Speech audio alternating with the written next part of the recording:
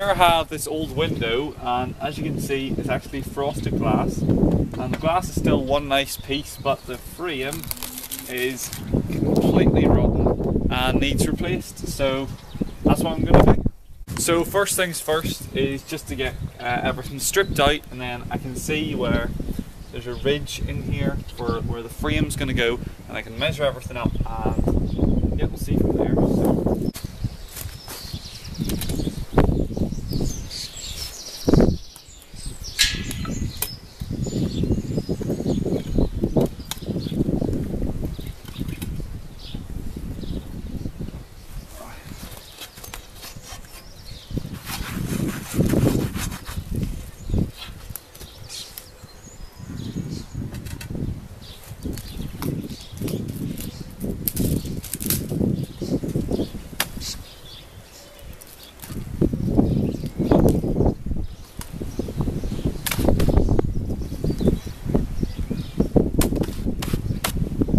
So I've got my archaeological tools, and I'm just going to dust out all the dirt and stuff, and then I can measure up what size I need to cut the stuff to.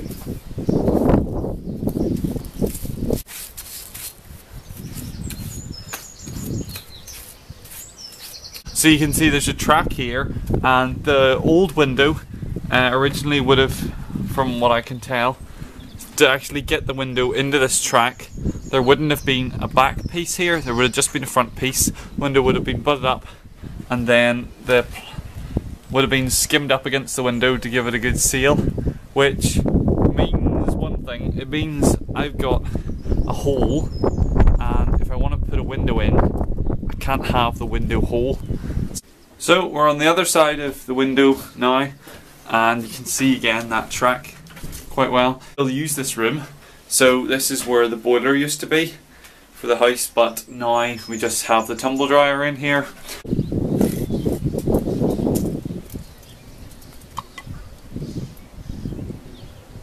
.5.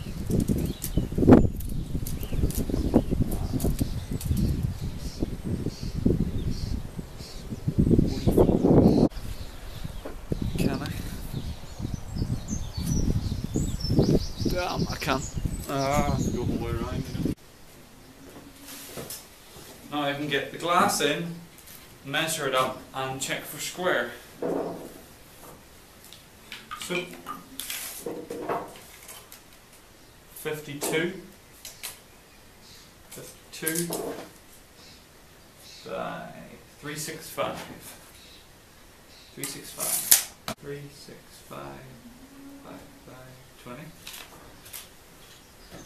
and check for square then, and that's square. And now I can just do some crude maths to see how much timber I'll actually need. So this is 605 and this is 455, so we'll round those up to 610 and 460, and we add those, and that gives us 1070, and then we times that by 2 to get the total perimeter, which is equal to 2140, which means we need essentially a 2.2 meter length of timber, and that'll do. So I've got a few lengths of this timber, and it's definitely totals up, because if I split it down the middle I can get 245s, yep, and it is 3 mil thick, which should be plenty thick, so that's great. So I need 2.2 meters worth. So I've got 3 lengths of timber here, each one longer or shorter than the last. So I need one that is 661 centimeters and one that is 46 centimeters. And you always want to use up the smallest pieces first, the one that's exactly close. Because if I'm cutting a piece out of this one, why would I take it out of this one if I have a piece that is this size? It's just maximization. So I need 61 centimeters. So this one is 90, so that's a bit excessive. This one is 64, so I'll use this one for the 60, and then this one here I can use for the 40 because it is of usable length.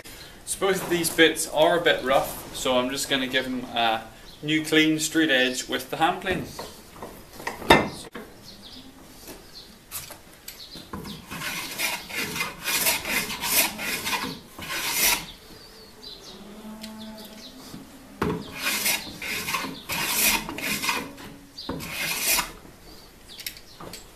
Once it a wee bit. Right, so now I've got the table saw set up with the extractor, and I'm just going to chop these down on one side, and then I'll be able to measure and cut again.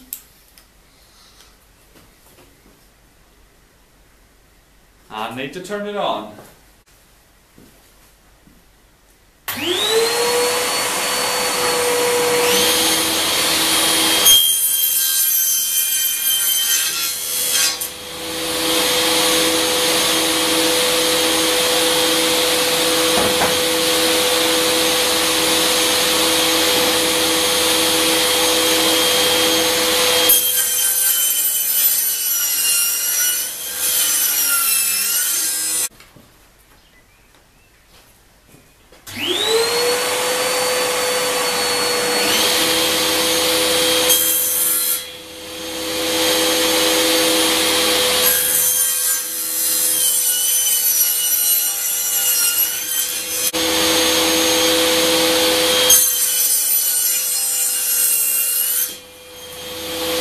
And now I'm going to rip the pieces down the middle so that I end up with two pieces.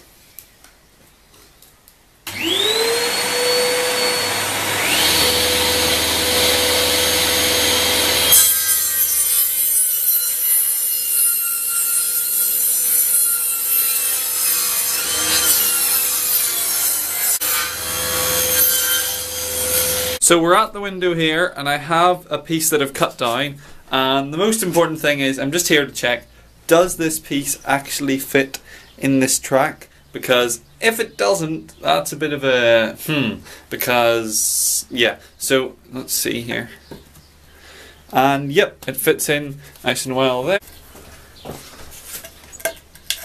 fits in fine, yep, the length of it, and see, a bit long there, so I'll trim a bit off. Plan is to make the window as one whole frame, as one chunk, but the problem is normally you just shove it in from the back and then screw it into the wall or whatever, but the problem is I've got a U-track, which means the window track is like this, where I have cement here, the gap here for the window, and then cement there, so I can't just slide it in because that's on all sides.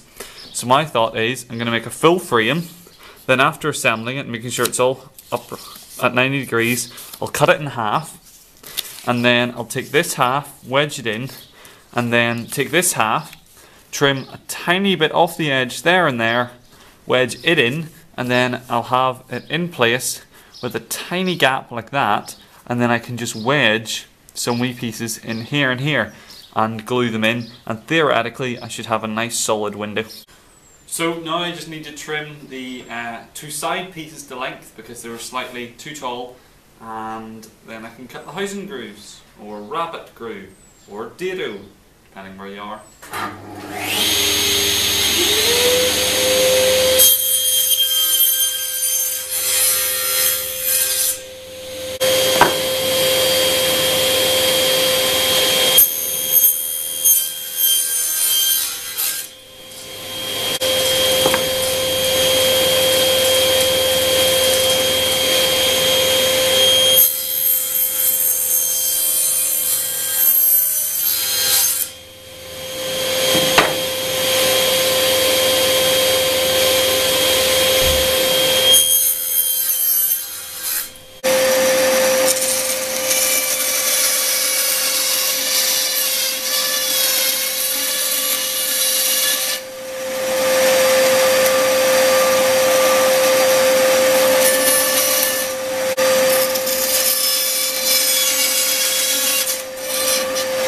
So I have these two pieces spaced 600mm apart, which is the distance or the width I want the window to be.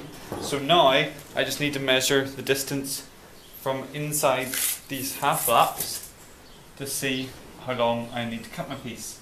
Is this one 58, which is right because these should be 1 centimetre, and this one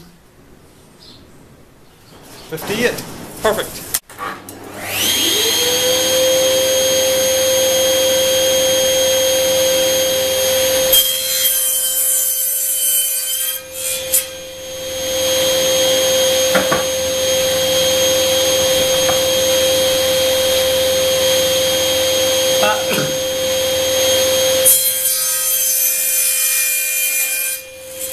So this window is finished now. This is all. This is the exact size, and I just need to cut a rabbet or a dado or a rebate round the edge, so I can inset this panel. I see a bit of an issue here. This fits inside with lots of room. Oh, great. So, this is kind of funny, but actually, surprisingly, it makes things a lot easier. So, what happened was, when I measured up, this is the actual size of the frame. This is the size I need it. This is the size so the inside needs to be 60, yep.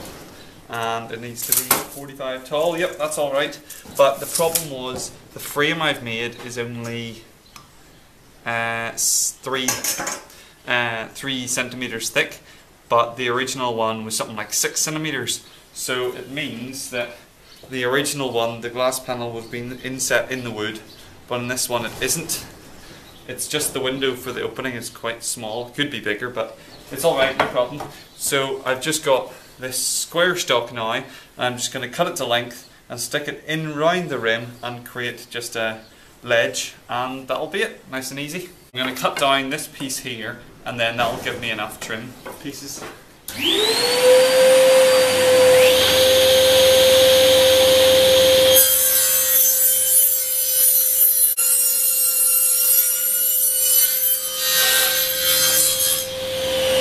Before I assemble the frames, I'm going to glue and just pin on these little bits here on the sides here. So, glue. I'm using exterior wood glue because it's a window, so it's definitely going to be outside. Cool.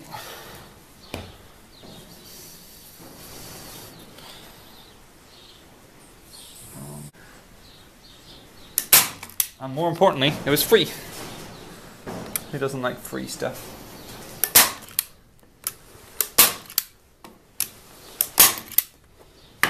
So there we go, and I'll just hammer in these pins.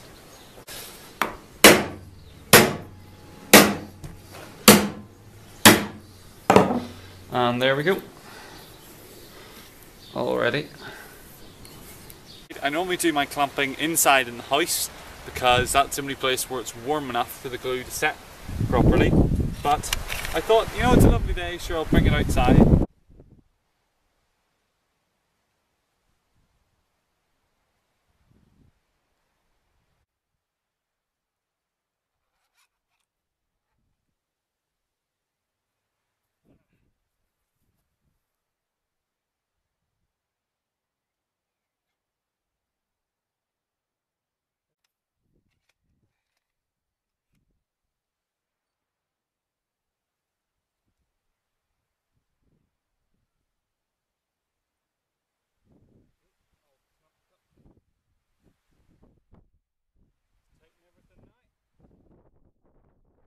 So I have the window here and it's all glued up, and on the inside I have 2 battens here, but on the top and bottom I don't have any, and that's because I was initially going to cut them and glue them on and then glue the whole thing together, but it's better to have a perfect tight fit, and so to do that I've just left it and now I'm going to pin them in. And as the old saying goes, the best way to measure isn't to measure, but is to mark. I'll do it this way because that's better, because it's fatter. So just this way, mark a wee bit, and I'll go cut it. So with the cut made to the trim piece, I can now jam it in. I can see it's a bit loose, and I want to see, is it a better fit up here at the top? It's about the same. Sure, I'll just pop it down here. That's where I cut it, and then flip her up. Line her up. Now add the glue, stick her on, and then pin her in place. It's always fun.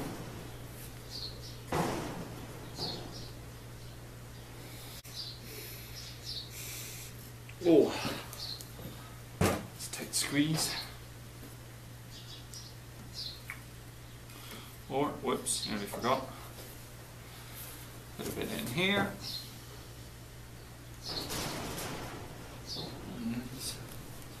And don't forget to get some on your clothes and on your hands.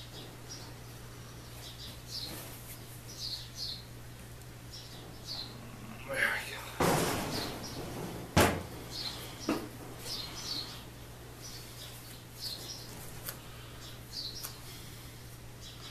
And then pop it in. And then on the way down. There we go.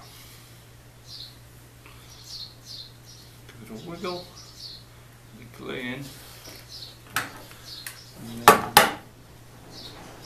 get it flush. And pin it down.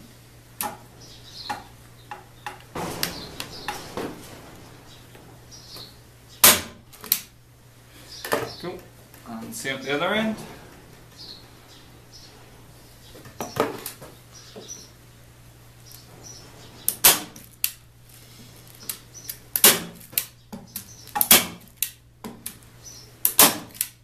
Here we have my state-of-the-art painting booth with the super high-tech ventilation system which has been around for millennia, known as the wind. Yes, the wind. We're placing the air in 50 cubic meters per second.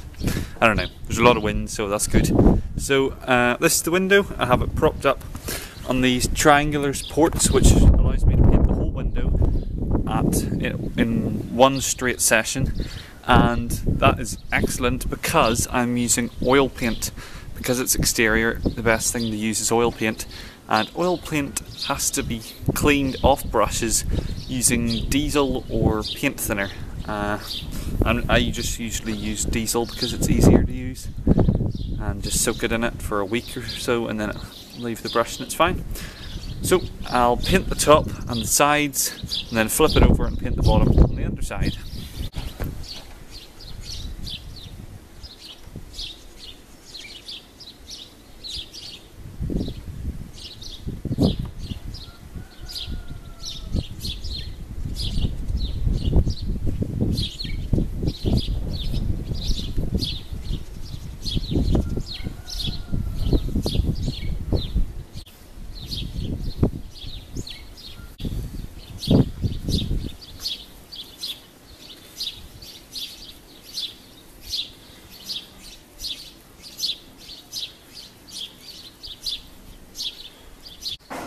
Hey! All done!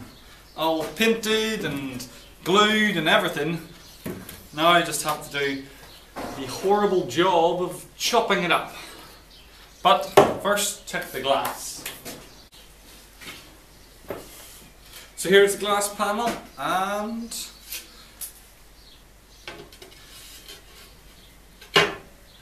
it fits with actually quite a bit of room.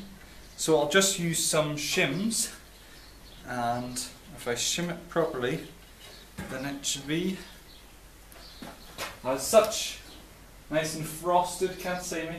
Now, I've incurred a bit of a problem, so I've been thinking about this for a day or two, and I've realised that my original idea to cut the window exactly in half, as such, and put it into the hole isn't going to work because this here is too long. That's not going to fit in.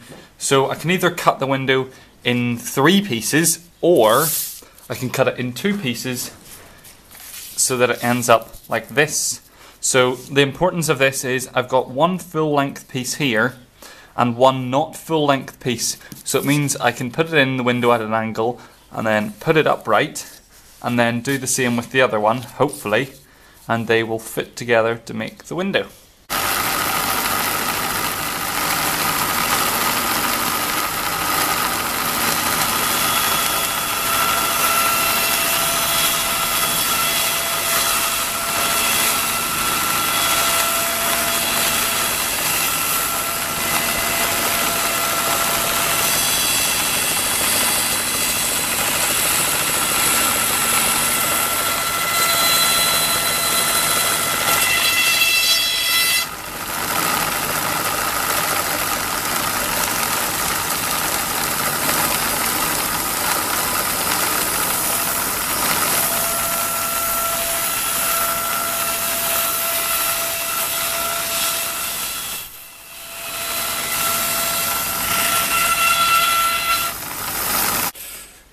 So I've cut right along in here, but I didn't cut out through here because I knew it wouldn't be any good.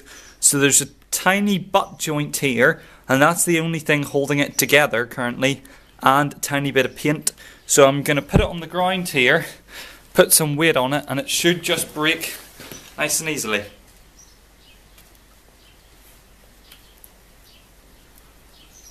Or not, because I've built it too well. Let's try like this. There we go.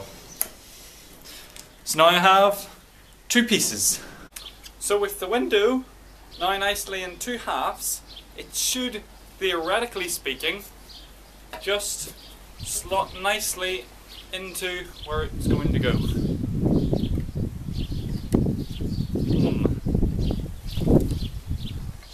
Apparently not.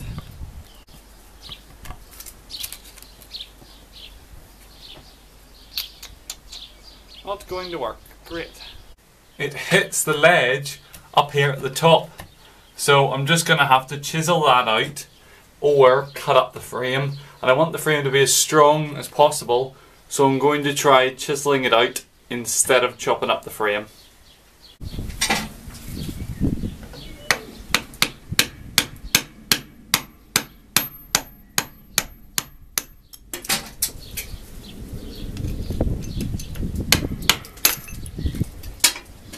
Right, so let's try the frame now.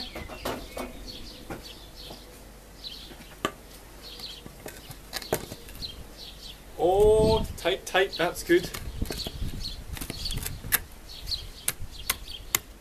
There we go. So it hooks in the ledge, and then up at the top it's been removed so it can hook in and then just slide in. So that one fits really well, and if it were possible to do the other like that, it would be great. But it isn't possible because this ledge is in the way, but also this ledge. So it appears that I'm going to have to try and remove basically both ledges to get the next piece in. The frame is in, as you can see, but fits actually quite well now that I've got it in. Very solid, but the only problem is it did take a lot of chiseling to get in. So I basically removed this whole lip, and then on the top removed the whole lip. I'm going to take it apart, I'm going to put loads of glue in, and then it'll hopefully set in place, and then I'll drive some screws into the wall to definitely keep it in place.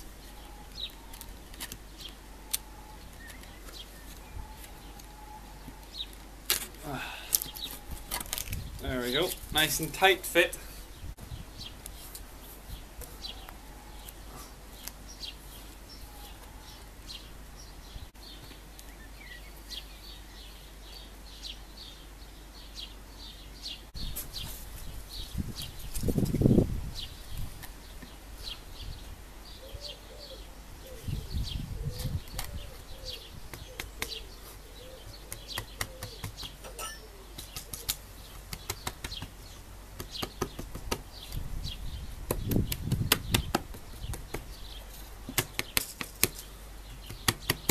Secure the frame in place. I'm going to drill some holes and then put some screws in.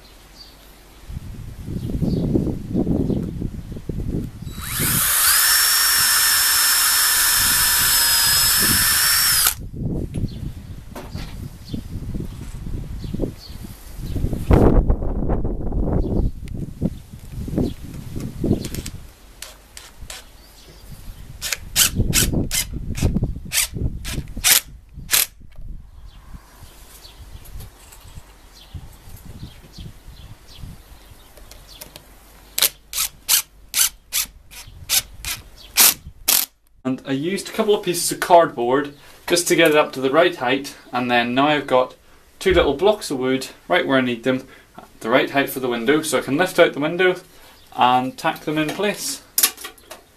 Or I can drop them completely. Right, so now I have the wee spacers on the bottom, and I'll just be able to lift the pane up into the frame And it should be in the right place now. There we go. Yep, that's in the right height. There we go. There's one. And the next. And one in the middle. So there we go. The window is all finished, nice and solid. And as you can tell, it's frosted glass for a toilet. So thank you very much for watching, and I have a range of other strange and wild things which I like to make, and take a peek.